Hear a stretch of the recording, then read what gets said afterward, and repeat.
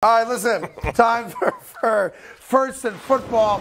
Let's go back. Oh, look at that handsome guy in the corner of First and Football. Today's Jalen Hurts' 25th birthday. Hey! So happy birthday to the great young quarterback for the Philadelphia Eagles. Eagles offensive tackle, they're stud, by the way. Lane Johnson talked about Jalen Hurts being so impressive at such a young age. He actually said, and I think we have a full screen here to show you. I suppose we do. It doesn't matter, though, really. He's 24, going on 35. Isn't that a Jennifer Garner movie? Meaning, it very well might be. Meaning he's going to have to retire soon, I guess. But what the point Lane's making is the dude's mad mature and does not act like your normal 24, now 25-year-old, even though he's gotten all the money, he's gotten all the accolades, he's celebrated wherever he goes. Philadelphia loves him, which is a tough nut to crack. And he acts like a guy much older. Yeah, he carries himself with a tremendous amount of humility, which is, like you just mentioned, it's not something that we see every single day, especially in sports with an elite athlete at his caliber. But for me, it goes back to him never being satisfied. Like, he is never satisfied with what he just accomplished or what he knows he's capable of accomplishing. He wants more out of himself, out of the guys around him. And when you have a leader like that, anything can happen, and typically success follows individuals like that. It comes off like genuine, like legitimately genuine. I agree. Like it's not a rah-rah. It's not like Micah talking himself up that I deserve my own wing. It's a quiet confidence. He goes out there, he performs, and he gets better every single day. It's amazing. Yeah, it goes back to something we've all heard at some point in our lives. Like, there are guys who are about actions. Some guys are about words, right? Mm-hmm. This is a guy that leads by his actions. He's not a big talker, but he commands respect because he's got the work ethic. Like, you being in a batting cage for an extra hour after everybody else, you getting to the facility an hour early to work on whatever it might be, that resonates with people. Mm-hmm. And when you're 24, 34, it doesn't matter. The other guys are pros too, and they know if you're a lazy guy or a hard-working guy, and this kid has just been money good, since he became a Philadelphia Eagle. Yeah, it's easy to follow somebody who actually does it. Yes. Versus somebody who now, always can he talks get about better? Like, when you put those stats up, he's top 5 in everything, right? How do you get better? Like, if he did that for the rest of his career, he's the first ballot Hall of Famer. So let's eliminate the record. Agreed. The record, enough. let's squash that. Go. But when we talk about him passing, like last year, he suffered a shoulder injury. He did that for the remaining 5-6 weeks of the season injured. Like, as a rusher, I don't know if you're going to continue to run as much the older you get. Probably not. But you're definitely going to throw the ball a lot more. You have a more chemistry with the guys around you. The rapport is building. He is definitely going to get better. That's the scary part. Silly question. Do you think we will see in the next couple of years a 6,000-yard quarterback rushing and passing combined? Is that on the table, you think?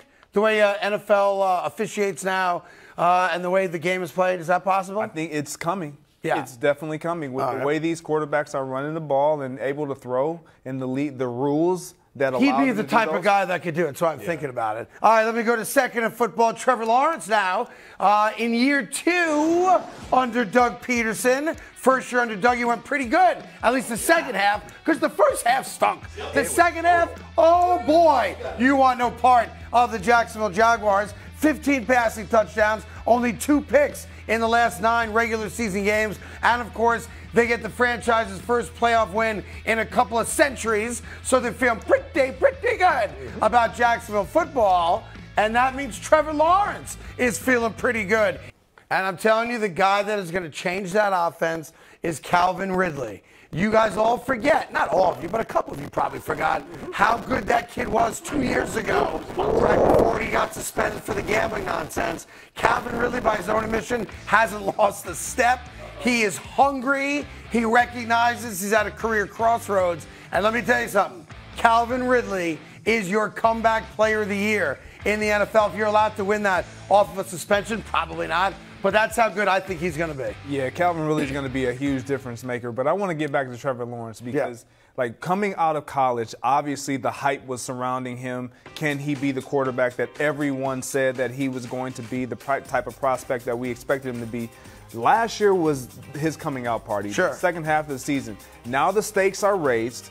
The expectations are there. You've done it. Can you sustain this and can you improve? We just talked about Jalen Hurts talking about his ability to improve and never settle for the complacency and what he did last year. Can Trevor Lawrence improve and build upon what they did? Because the expectations are you are one of the best quarterbacks in this game. And stop right there. This is the first year. He's had a young career. It's only a 3-year career. This is the first time Jacksonville comes into a season. Yes. And there are proper expectations of winning a division, of winning multiple playoff games, and being in the conversation late December, mid-January. That's real. Yeah. That's very, very well coached. Stud quarterback, and he's got weapons. That's a different position to play from. Like, we talk about Kansas City and Patrick Mahomes and how they're able to sustain success. Well, they're comfortable being in that position. They understand what the expectations are. They find a way to improve every single year. Now, when you are hunting and being hunted at the same time, can you still stay hungry? Can you still have that passion, that drive to where as though you're the hunter and not just solely being hunted? They are on top of that division. Which is why the AFC, forget about it. The AFC is just crazy loaded. Yeah. I mean, we're talking about the Jaguars being a team you got to worry about. Woo! I would not want to be an AFC team if I didn't have a rock star quarterback. Third in football right now, Davante Adams. Oh, interesting. Craigie once again is right.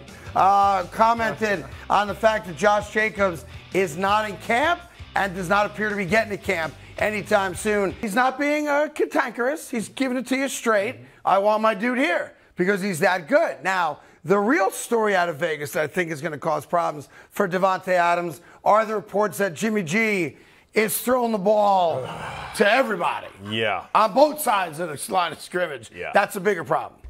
You think? Yeah, I know. Yeah. That's why he's frustrated about that guy behind him, Josh. That's why he's going Jacobs. to be a Jet at the trade deadline. He's going to be somewhere else. Oh, stop it. Stop it. Slow way down.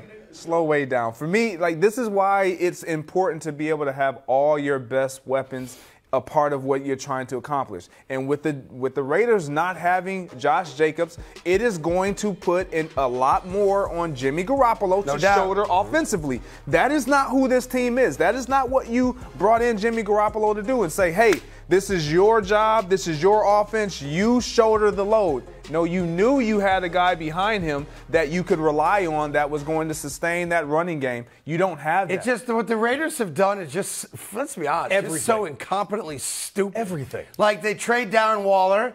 You ask Giant fans how he's looked so far. I know it's only training camp. Yeah. Like the greatest player they've ever seen play offense, right? You don't sign Josh Jacobs. You tick off your best player now. You get rid of your quarterback who everybody loves. Like at some point, doesn't the NFL step in and say, we're going to make you sell the team for the betterment of the team? Do you think Davante just sits around every day? This has been the biggest mistake of his life to go to this team because it's been nothing but controversy. There was the cameraman thing last year, like you mentioned, the Derek Carr thing, where he was vocal how unhappy he was, the Josh Jacobs thing. No, he's making a lot of money. He's making a lot of money. He can make that money elsewhere. To be fair, though, Green Bay offered him a lot of money. And remember, he went to Vegas to play with his best friend, Derek Carr. Once they kick Derek Carr to the curb, if I'm Davante, I want out. Yeah. And it's going to happen at some point this year. You'll see they start off 1-5, 2-6, whatever it is. Do not be surprised if you start hearing whispers. I already put them out a month ago. Exactly. So I'm way ahead of the game on this one. Hey there. Thank you so much for watching The Carton Show. You can subscribe right here to get all the latest bits and segments from the show. And by the way, while you're at it, we have a lot of great shows on FS1, so check them out too.